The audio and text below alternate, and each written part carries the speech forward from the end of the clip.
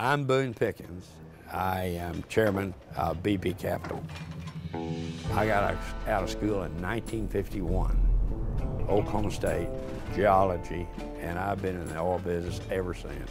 And my first job was delivering papers for the Holdenville Daily News. I wanted money.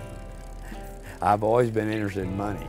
And I had the smallest newspaper in a small town. It was 28 papers. I netted 1 cent per paper per day, and I had 28 papers. So I was making 28 cents a day. That was during the Depression.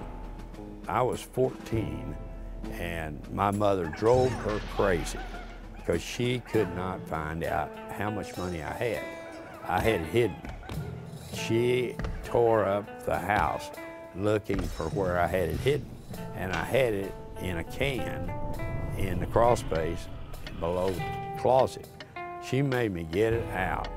I think she's getting ready to go cuckoo because she couldn't find it. And she said, I want to see it. I'm not going to take it away. I want to see it. And I had $286 saved. I got that job when I was 12 years old. I have never been without money in my pocket. I always have money.